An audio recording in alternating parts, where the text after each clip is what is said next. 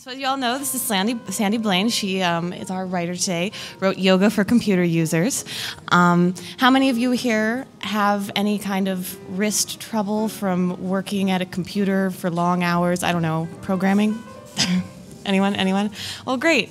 Well, Sandy today is going to talk about her book, which shows a lot of useful tips on just some very simple things you can do at your desk that are based in the world of yoga, which will help to relieve that pressure and hopefully prevent injury into the future. She's also going to be seated right here, leading some stretches so that you can actually experience them and learn how to do these stretches on your own. Okay, so as soon as she gets mic'd up here, Sandy's going to talk. All right, so I have a couple questions for people. How many people here already do some yoga? I'd like to. Okay, so maybe about half. Okay. How many people are watching the Olympics? Did anybody, we're down in the South Bay now, but if you read the San Francisco Chronicle, there was an article today about all the older athletes that are competing this year. Did anybody see that article? One person. I'm going to send the link to Jessica because it was a really good article about how aging is changing and how exercise can really keep your body young, can seriously retard the aging process, and how differently we're starting to think about aging and the science that they're doing on that. And there's an exercise component and kind of stress and lifestyle components of that also. Thank you. Okay.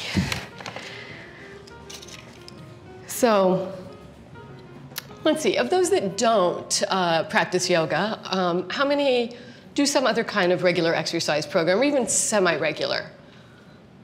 All right, so of those who do a different type of exercise, how many have regular stretching as part of that regimen?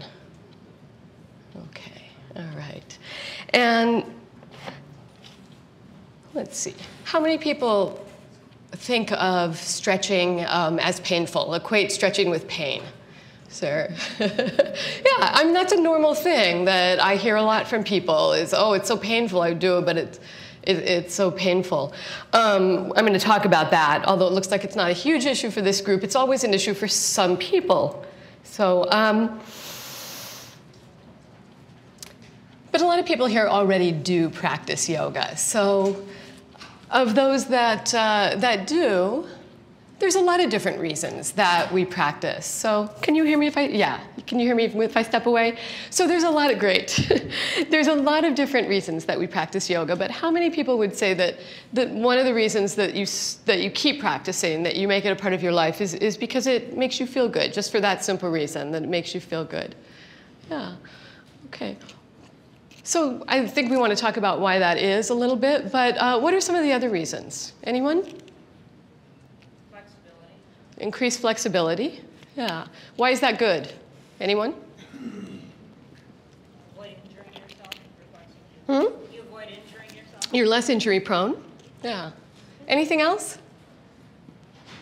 Yes. Relaxation. For relaxation, to help combat stress, to be more relaxed, absolutely. Yeah, well, we all know why that's good, right? Anything else? Okay, so why is more flexibility a good thing?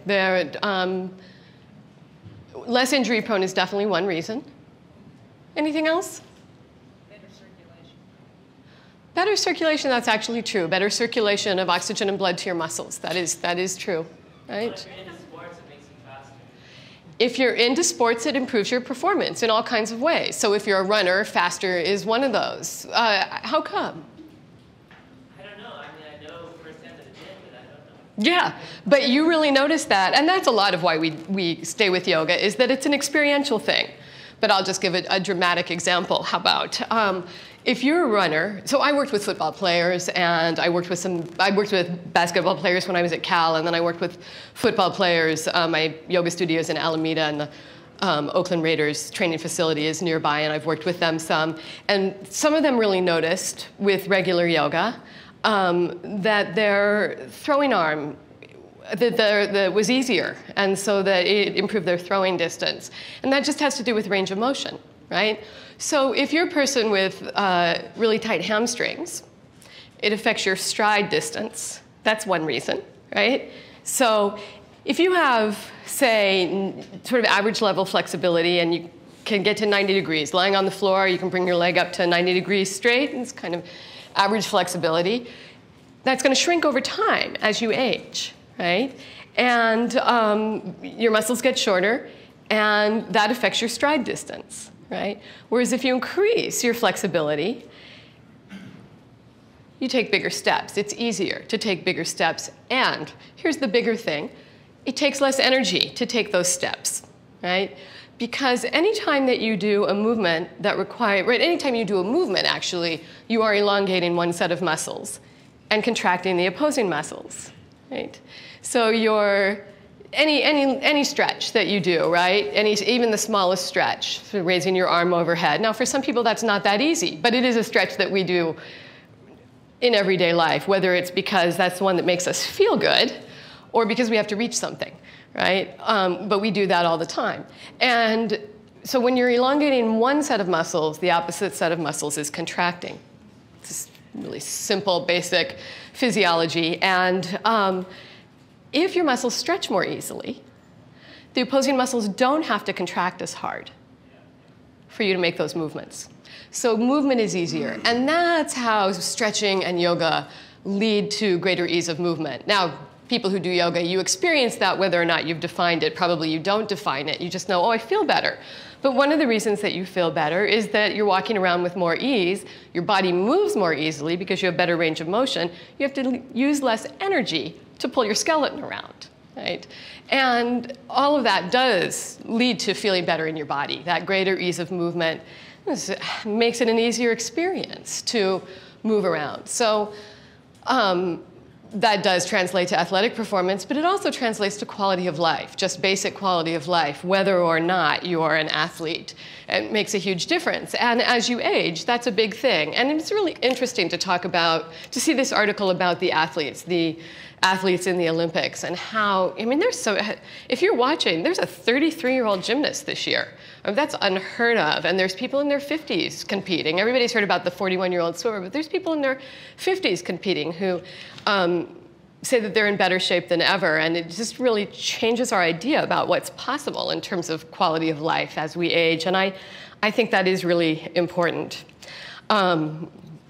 So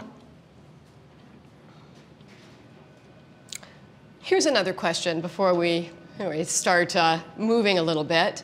How many people who do practice yoga, and there's a lot of you here today, how many took to it right away and thought, oh, this is great, right away? Okay, a small number, that's right. How many people thought, oh, this is pretty tough, but I'm going to stick with it, right? So, and with practice, it's not so tough, right? The movements get easier, but there's also this retraining period that happens. When you first start stretching, there's a retraining period that happens where your body learns to reinterpret those intense sensations that maybe were pretty intense at first and something to cope with, right? Even if you weren't thinking pain, right? That there's something to cope with. But very shortly into a regular yoga practice, weeks, months of regular practice, your nervous system really learns to reinterpret those intense signals as something that makes you feel better, right? And starts to welcome that stretching, and then it becomes kind of addictive, right? And it's really hard to give it up. So, so people who practice yoga, is that mostly a yoga class, 1 or 2 yoga classes during the week? Yeah. DVDs, yeah. Did you learn from a DVD? Or actually, my first class was a paper yoga. Yeah. I still liked it. Yeah. Well, that's a whole different thing. That's a whole different topic. That's beyond the scope of today's talk. But I think actually DVDs are a great way. You can't learn yoga from a book or from a DVD, or really even from watching somebody demonstrate. You really have to get some individual attention, I think, to really know what you're doing. But once you have a sense of what you're doing, they're a great way to keep your practice going so that you don't just practice at class, that you have something that you do every day. Because if you take yoga and you go to a class an hour once or twice a week, that's great. But the benefits are cumulative. And if you can do something every day, even 15 minutes every day on your own, that's really a huge thing. You really start to notice a lot more benefit. Do people practice on their own? People, a few DVD. Let's see a show of hands on that. It's very rare, actually. So that's pretty good. Okay. So one more question, actually. And that is, how many people here, I probably a lot, but just a show of hands, how many people are here because they do notice that being at the computer all day takes a toll on the body? Is that why most people are here today? Yeah, 2 hands for some people, yeah. Yeah, me too. You know, I'm a yoga teacher, but I'm also a writer, and I'm at the computer way more than I ever would have expected. And I remember when I first got email in 1993, which was, you know, on the early side. I was at Pixar then. I had 2 siblings in grad school, and they were both doing field work in other countries, and I could talk to them by email every day, and it was a miracle. I thought, this is great. Who knew that it was going to become so ubiquitous? Well, probably people here did know, but the people here were probably at Stanford at the time, and they did absolutely know. But who knew that it was going to be all day, every day at the computer, and that email and all of that was going to take up so much of our daily lives, and it's really hard to get away from. It is hard for me to stop when there's 5 more emails to answer, or when I think I can get one more thing done. It is hard for me to stop and take a stretching break. But I do think it's so important, and I really think that's the #1 thing you can do, is to, throughout your day, take some breaks to stretch, because there are risks involved in ignoring that toll that it's taking on our bodies. There are more health risks than just discomfort, but just plain old discomfort. Who wants to live with that if we don't have to, right? If you could feel better, you're happier, you're more productive. There's all kinds of benefits to just simple feeling better. So we're going to get into doing some exercise in just a minute or 2, but I have some things to say about just being careful as you stretch. So what I think we want to create for ourselves is a preventive program, because RSI, repetitive stress injuries, when they really set in, that's a serious thing. You know, we should never be ignoring that buzzing and tingling, or even the tightness when it starts to be really nagging. We shouldn't. That's a signal that you need to stop and do some counter movements for your body. Because if nerve damage actually sets in, there's no consistently reliable cure for that. And I know actually a fair number of people, and people who work here probably do as well, people who have had to really make radical changes, had radical changes forced on them in terms of career, in terms of the ability to work at the computer because of RSI. You know, there's just no guarantee that that can be reversed. So prevention is so much more effective than any cure. And so that's #1. Yoga is really wonderful preventative medicine. It can help with a lot of things. But the key word there is prevention. And I want to say, if anybody here is currently symptomatic, has serious RSI, pain that they're dealing with now, you have to be very careful about stretching. And any program that you do, you really want to be talking to doctors and physical therapists and not just jumping into a yoga program, because the same things that are good for prevention are not necessarily recommended for nerve damage that's already at play, that's already set in. Sometimes it does work, but it is very individual, and it can, for some people, exacerbate existing conditions. So if that does describe you today, I want to say that work carefully. Don't do anything that feels like it's aggravating your condition. And check in with your body after each stretch. If it seems like it's helping, great, but I would just be cautious. So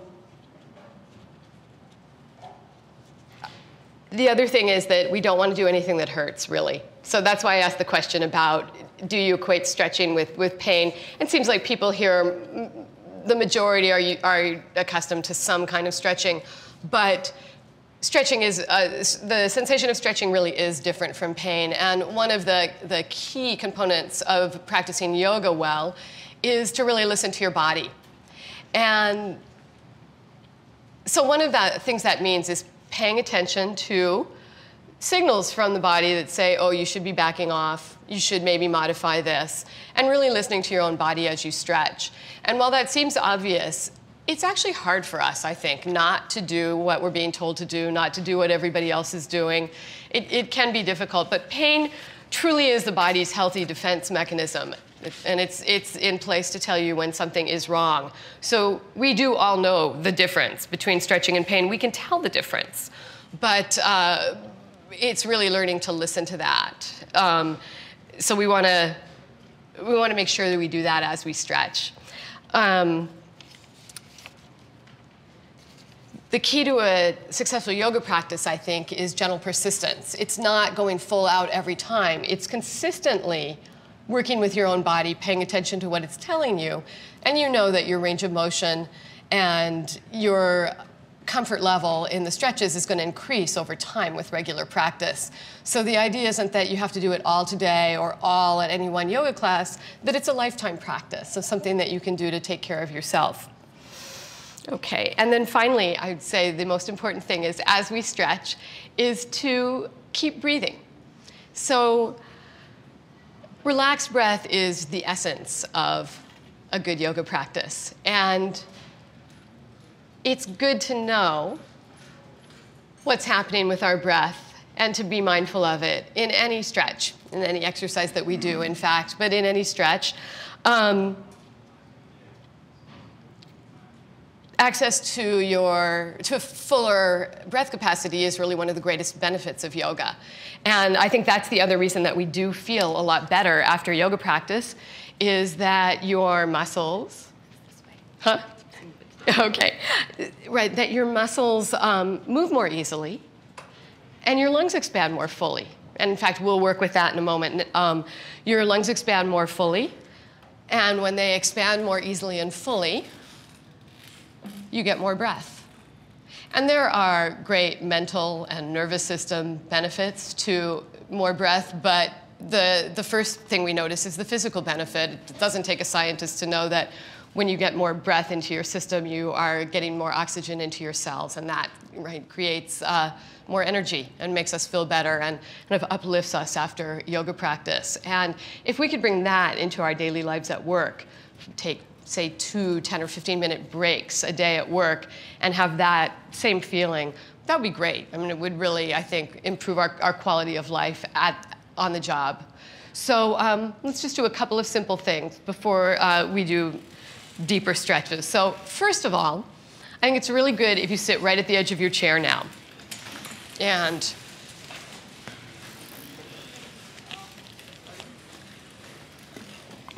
now, I'm going to talk a little bit about posture, but not right away. So you're going to sit right at the edge of your chair. And you do sit up tall and plant your feet on the floor. Okay. Right away, we do feel a little better. Even though it's hard to maintain that healthy posture for a variety of reasons, we do feel more energized right away when we do that. And that has to do with breath as well. There's a breath component to that. And let's go ahead and just roll our shoulders out a couple times. So this is something everybody knows how to do. We don't always remember to do it, right? Now, in almost everything in yoga, we do both directions, both sides. Here's one, though, where we really only need to go this direction, because none of us need to learn to go that way, right? So we're going to roll our shoulders down and back, maybe 3 more times, and now start to go for way back and way down.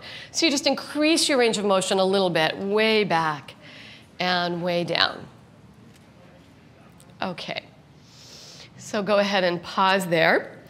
And one of the things, this article that I saw in the Chronicle today, which is a really good timing, and one reason that that I'm going to send the link to Jessica to send to all of you is that they discuss yoga as one of the things that you can do. But another one is that they talk about doing things differently, right? That this is good for both your body and your brain to slow down aging. And this is something I teach as well.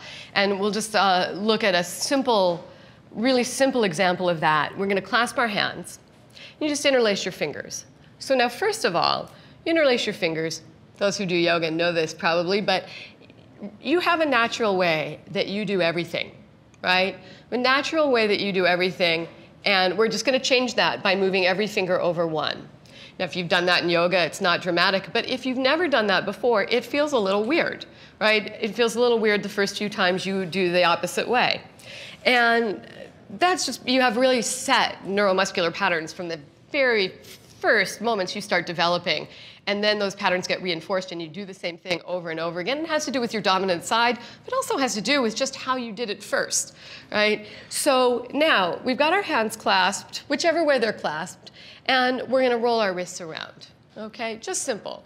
Roll our wrists around. Now, there's lots of the exercises that we're going to do today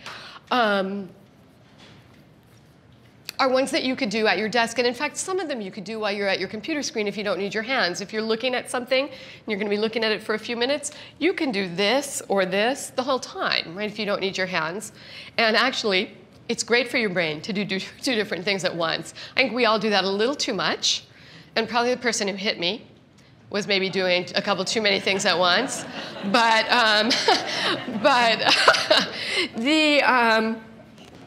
yeah, and maybe I was thinking about, you know, where I was going a little bit too much too. But doing two things at once and just challenging your brain a little bit to do things differently is really good. Now, how many people do this? We're going to keep rolling because it's great for your wrists. It's great for your hands and wrists. And it's very soothing. This is safe for everybody, right? Soothing, feels good. How many people do this kind of thing? You can take both hands up, right? No, it's a brand new thing for most people. So notice how, even though it's something you've never done before, first of all, there's a natural figure eight, okay? There's kind of this natural figure eight that happens when you roll your wrists around. Try and reverse it now. Just go back the other way, right? And what you'll notice, and I think pretty much everybody is going to notice, first of all, it's a little bit of a brain teaser. You can practically feel that right, different part of your brain lighting up and trying to catch on to that because it's not natural. The other thing is that even if it's something you've never done before, you have a natural direction, which I think is fascinating, right? You have a natural direction that your body goes, right? And reversing it is a little bit challenging, but with practice, it's easy. And it's really good to have those options, just physically, for our physical structure. Not always going with the path of least resistance, but opening up more pathways, more neural pathways is good for your body, it's good for your mind, right? Okay, now you're going to switch your hands back, right? And then just roll around again whatever way is natural, right? And is that true? There's kind of a natural pattern, right? Can you reverse it again?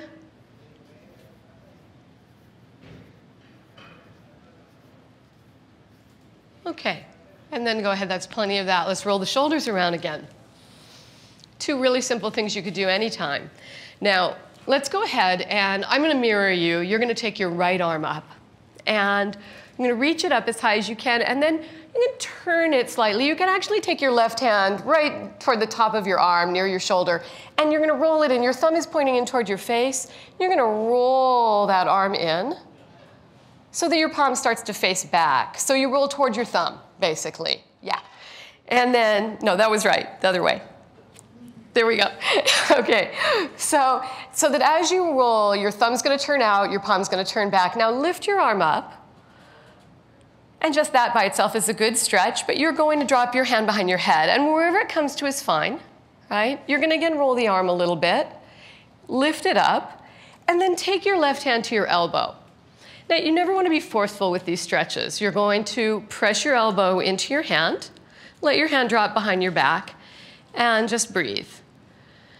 Press your elbow into your hand as if you're trying to lift your hand up with your elbow. Let the hand relax behind your back, and just breathe into your chest and your shoulder.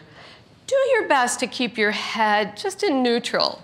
And in yoga, that's crown of the head over the tailbone, face forward. Chin just slightly dropped, just because we all tend to lift from the chin. And take one more breath in. And then exhale to come out of this, just draw the elbows apart and let the arms drop. Really simple. Okay, so just from that one stretch, if you sit here, you can feel a difference in your sides. Part of that is the breath. More breath goes into that side because the muscles are giving way more easily, right? And the other thing that we feel is a natural urge to do the other side, right? Really strong natural urge. It feels weird to sit here out of balance. All right, so we'll go ahead and do that. We'll talk about why that is. So we're going to lift the arm up, reach it up, then take your right hand to your tricep muscles near the shoulder. You're going to lift the arm up, roll it so that the palm turns back, and then the hand can drop easily behind the head. Okay, I'm going to roll the arm, lift it, keep it lifted, and take the right hand and place it on the left elbow. And you're going to press your elbow into your hand and just lift up. Lift the elbow up as if you're going to push your hand up to the ceiling using your elbow. And let your breath flow into that space between the ribs and up into the side chest and armpit.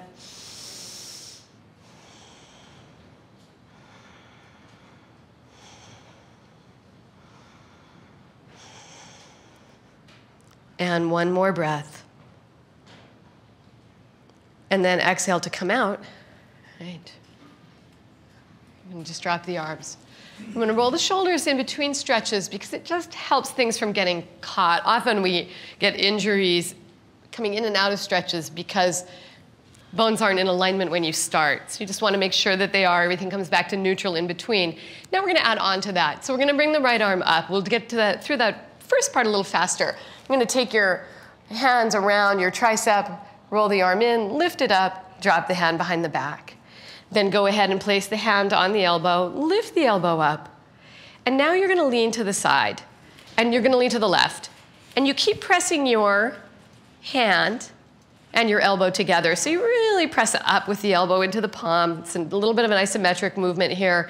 You're going to breathe into your right side. Press into your feet, and don't lift up off of your right sit bone. You want to keep the whole pelvis grounded on the chair. And you're going to breathe into that side. Okay.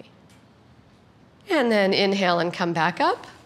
And exhale, and again, let the elbows drop. And again, we can feel that dramatic difference between our sides, right, and the urge to do the other side. So one point I want to make, only a few people thought of stretching as painful. Probably this stretch didn't feel painful. Even if it was a big stretch for you, that's pretty much the universal feel-good one is the stretch here.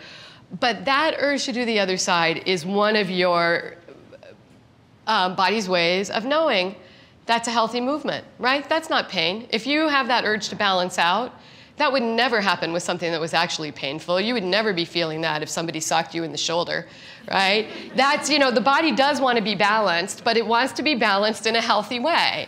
So while pain is the body's defense mechanism to tell you something's wrong, and you want to really listen to that, you also want to listen to, do I feel better afterwards? Do I want to do the other side? Is this something that is healthy for me, makes me feel better? So doing that second side, reaching up, hand onto the tricep, roll the arm in, lift it up, keep it lifted as you drop your hand behind your back, and then bring your hand, your palm to your left elbow, press your left elbow up, and then keep pressing up as you lean to the right. Right. Pressing your elbow into your hand and breathing into your left side.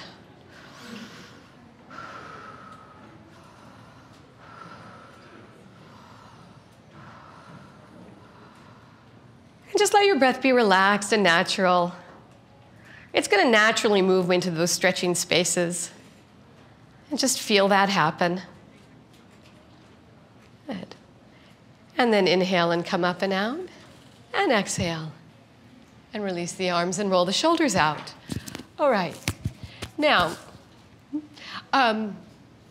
we've been sitting for a while, and kind of our natural instinct when we're sitting, when you're just listening, is to sit back like this, right? which is fine when you're just relaxing. Is it good to sit this way all day? No, it's really not good to sit this way all day.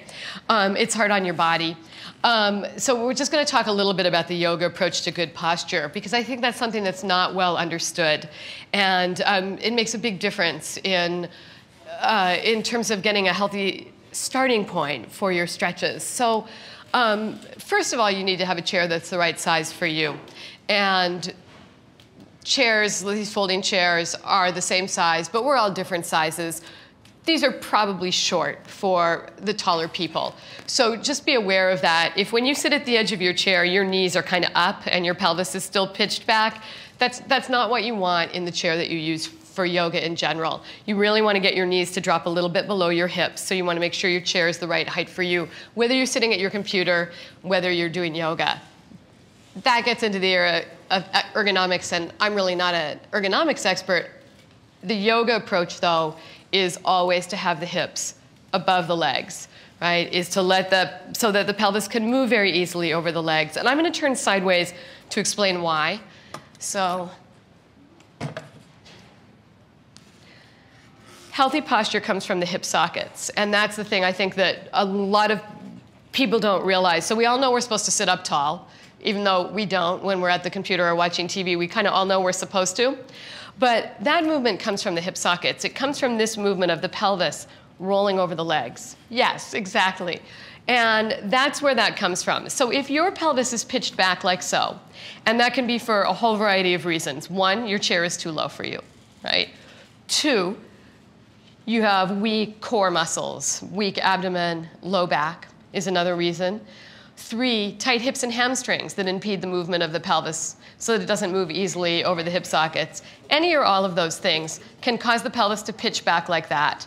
If your pelvis is pitched back like that and you try and sit up from your spine, it doesn't work. But a lot of people do it, and we do really have a huge number of back problems because of that, because we try and sit up tall from these little muscles and joints of the low back, when it really needs to happen. These are the biggest joints in the body, the biggest muscles. It needs to happen from here. And you can see that as I do it. But I think that unless you know, it is a little bit mysterious. You want to get optimum movement here, so you're always sitting up from the hip sockets. And if that's very difficult for you, a little bit of height under your seat, right, is going to make a lot of difference. Okay. So from there, let's do, with sitting up tall, let's do a little bit more stretching. So just simple things, again, that you can do at your desk, nothing too dramatic. So we're going to take our arms out, and can you still hear me? Right? Not. So take your arms out, and they're going to be right down, right, below your shoulders. Yeah. And what we want to do is internally rotate the arms, which is different than what we did before. And it means your shoulders will curl forward a little bit. That movement that I just scoffed at a little bit ago, you're going to let that happen. You're going to roll the shoulders in. And then you take your right arm behind you, and that's why one reason you need to be sitting forward on your chair. But don't worry, you won't need a lot of space. But you just take that arm back behind you, right arm back, and you're going to internally rotate a little bit more. Let the shoulder curl forward a little bit more, and then flip that arm up and reach your right hand towards your left hip. Okay. And then you're going to try and take hold of your left bicep, but whatever you can reach is fine. Elbow, wrist, whatever you can reach is great.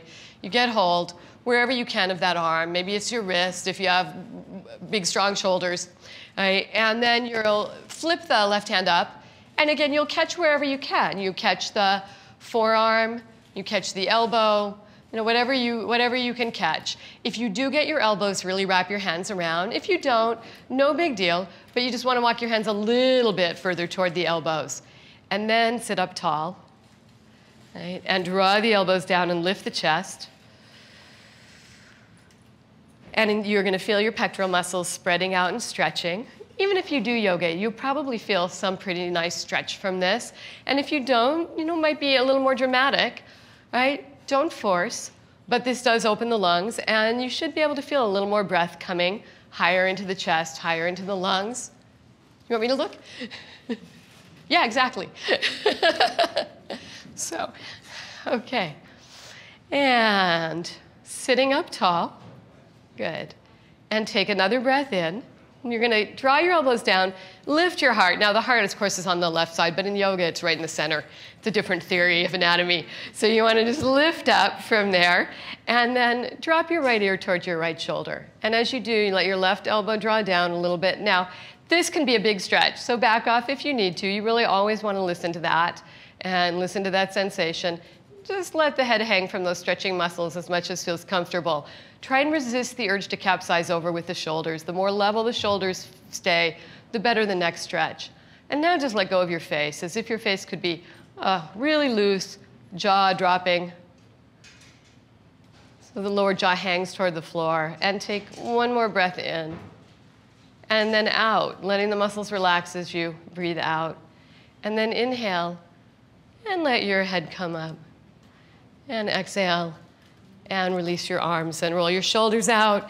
And what's good after neck stretches is to make little bobbleheady movements with your, so let the neck come back to neutral. And you do really want to take it easy with neck stretches. They only go to the point that feels good, because neck is delicate and, obviously has the most important job, right? So, all right, so let's do the other side, of course. So both arms are going to come out to the sides. You're going to internally rotate the arms. And then this time, the left arm is going to reach behind your back. It's going to reach towards your right hip. And then you're going to take your right arm further back. Try and get hold of your elbow or bicep, forearm, wrist, whatever you can actually catch without too much strain. And then get a good grip and walk your hands further toward the elbows, or if you have the elbows, all the way around. So it's just, might look like this, right? And that's fine. And then from here, we'll sit up tall. Right? Draw your elbows down, lift your heart, the yoga heart, and let breath come into that space. So there's a whole lot of space around the heart, and letting the breath come into that space. Yeah.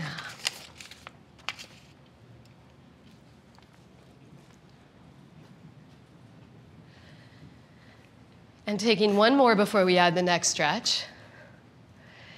And so this time, right, it'll be left ear toward left shoulder. Shoulders stay level. And as the head drops and the shoulders stay level, draw the elbows down. Lift the chest. Letting your breath flow into those stretching muscles, so that with each breath in, you feel a little more space in the side of your neck and where the neck attaches to the shoulder. And with each exhalation, those muscles let go just a little bit more.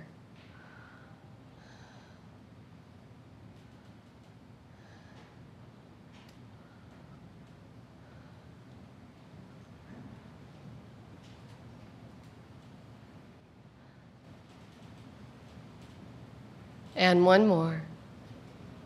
And then inhale. And let your head come up. And exhale. Release your arms.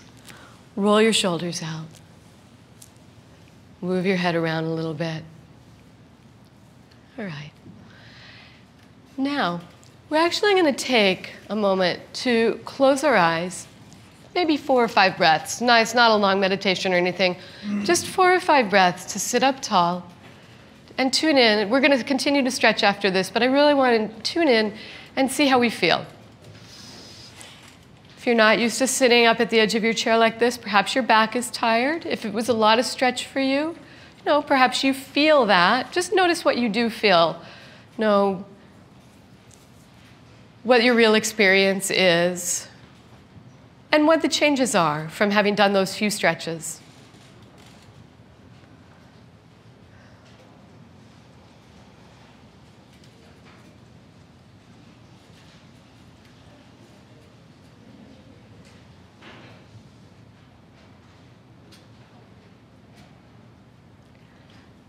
And let your breath slow down, and see if, as you let your breath slow down, your mind can slow down as well. There's often this idea with meditation that we're supposed to get rid of our thoughts, but in fact, that's impossible. You just want to let it slow down so the mind's not quite so busy, so that we're not so caught up in our thoughts.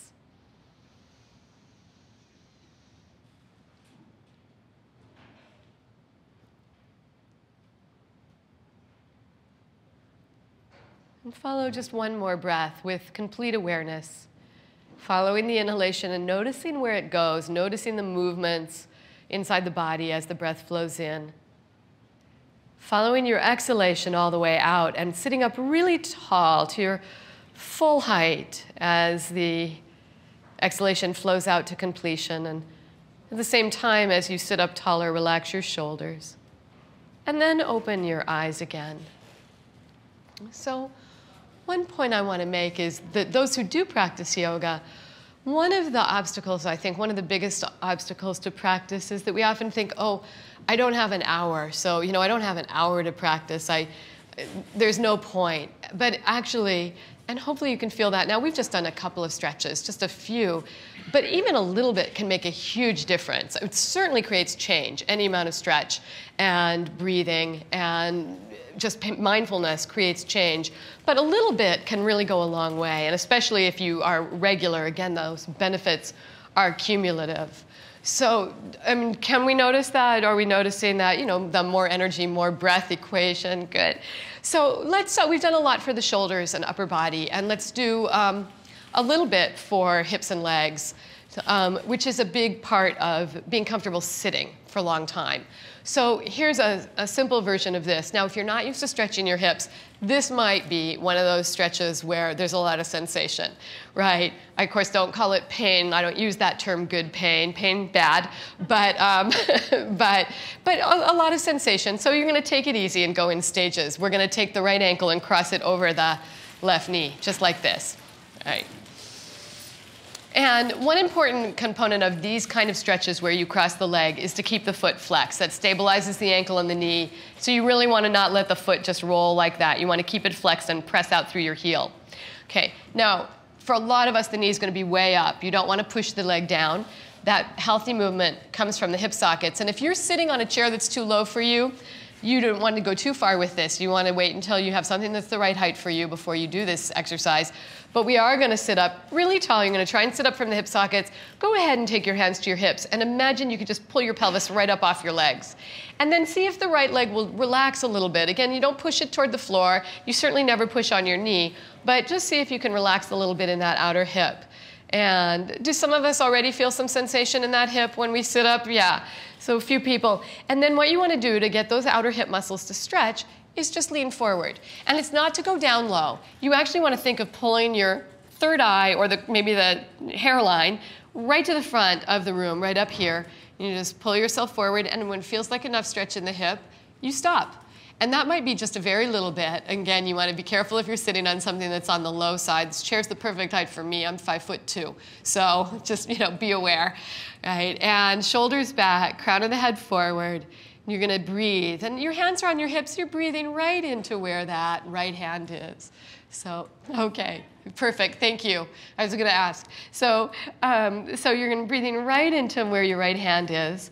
And then if this is not a lot of stretch for you, if it's mild and feels like your body wants more, then you can hang down. Oh, there's the microphone. Then you can just hang down and let your head drop. Only do that if it feels like a good idea. But in that case, you can really let your head drop toward the floor. Yeah.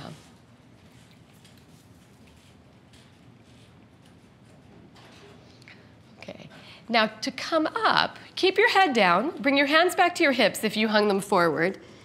And then inhale and come up. One movement. And then to come out, you're going to take your right hand under your knee. Yeah. Okay. And then cross your other ankle, because we definitely want to do the other side of that.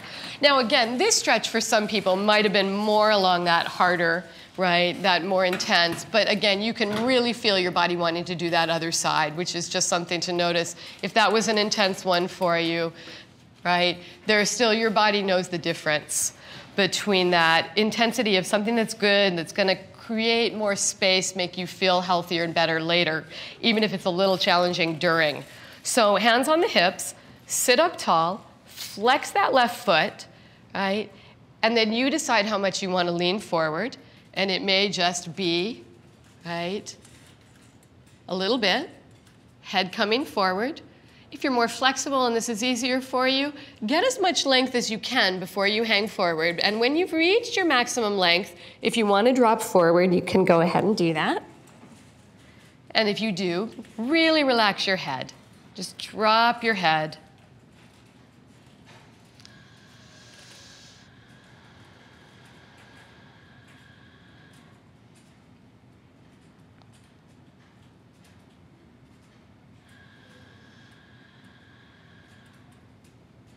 How about 3 more breaths wherever you are in it?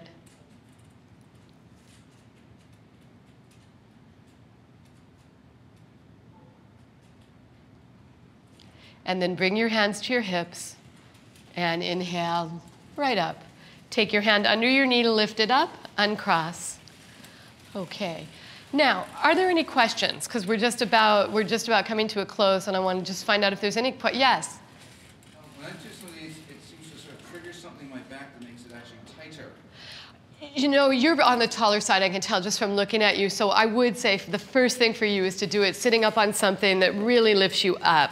And then you start out very slow on this. I would just say start very slow, just do a little bit. But that's the big thing, is that if you're doing it and instead of being up here, you're down here, then you're going to be moving more from the back than the hip sockets, and that's not what we want. So you need to get something that's the right height. That's my first piece of advice. Anything else? Okay, let's do a last stretch then before we end. So if you can just separate your chairs enough that you can turn to, actually, you know what, that's going to be too hard. Let's just do this. Cross the right ankle, right knee over. We'll do that. Stay sitting at the edge of your chair, and we'll do a simple twist. You're going to, with your knee over, you're going to cross your left arm, bring it to the outside, and then take your right hand back. You don't need to go real low for this. You're going to take your right hand back to the seat of your chair.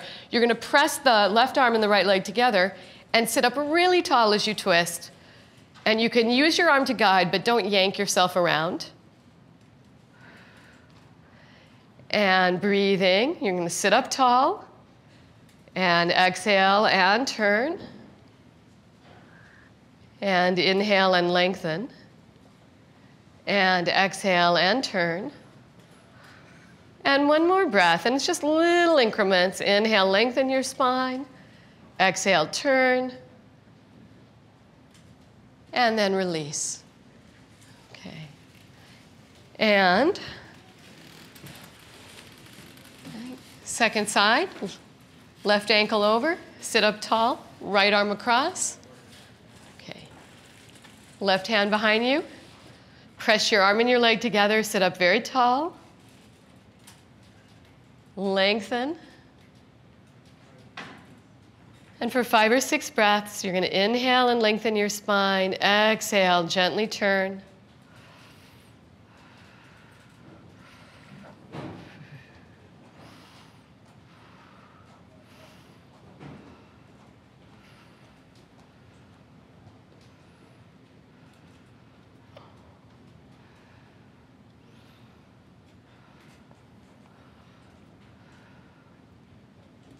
And one more breath. And then exhale and turn forward. Okay. Last thing that we're going to do, and you're going to need a little room in front of you here. You're going to plant your feet nice and wide. You're going to bring your elbows to your knees. And you're going to lean forward. And you want to be right at the edge of your chair for this. You want to be moving from the hip sockets if at all possible. Now, if you have that issue that you feel like, this maybe is hard on my back, or this is a lot for me. This is as much of a forward bend as you need to do, so be aware of that. Only if it feels like it would be good to go deeper do you need to release all the way into it. So this is stage 1. Feel free to stay here. If it would feel good, you can just relax. Drop your head, drop your arms, relax your elbows, relax your neck.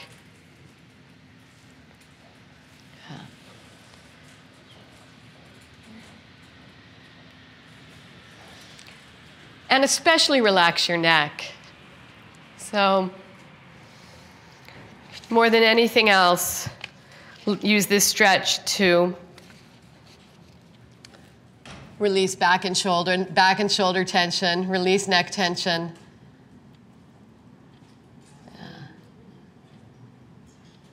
And follow one more breath all the way out. And then bring your hands to your thighs and inhale and push yourself up. Okay.